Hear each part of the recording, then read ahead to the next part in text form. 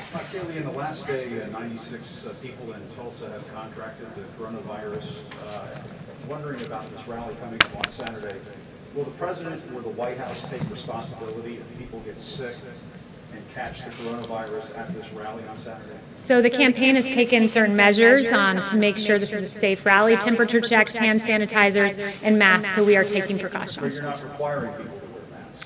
They will be given a mask. It's up to them whether to make that decision. CDC guidelines are recommended but not required. And the CDC guidelines suggest that people practice social distancing. You're not going to be able to practice social distancing in a rally with thousands of people. So aren't you, in essence, bringing people to a rally where they won't be abiding by those guidelines? It's the personal choice of individuals as to what to do, but if we want to talk about internal coherence, I believe that the media needs to work on internal coherence. This wonderful New York Post story, I don't think Stephen Nelson's here, but good job to the New York Post, highlights the hypocrisy of the media where this is okay, protesting, this is not okay, Trump rallies. It's really remarkable, and I think the American people have taken notice when, for instance, NBC tweets at 4:05 p.m.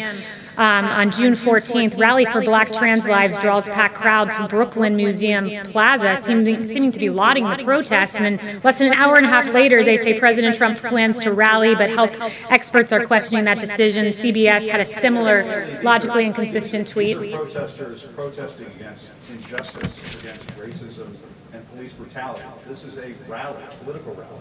They're not going to be demonstrated for any kind of cause other than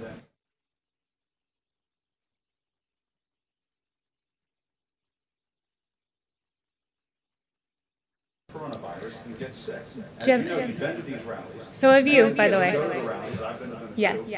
Are elderly, probably have pre-existing conditions that might put them at risk for serious complications if they catch this virus. So first, let me know, you've been to rallies, these Trump rallies. We do rally in support of something. We rally in support of the president who got us the lowest number of black unemployment in the history of our country and paychecks going up. We rally that HBCU funding for historically black colleges and universities is permanent because of President Trump. We rally, but to say no, because Jim, you suggested that we don't rally on behalf of anything. So let me note one more thing. We rally on behalf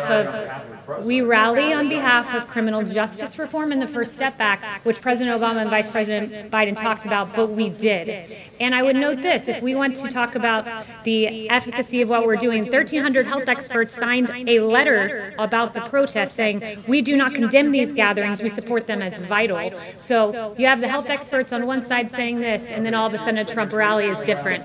And I've taken 5 of your questions. Work on your internal cohesion and get back to me. Yes. Answered 5 of your questions, and last, I said to you we are taking precautions.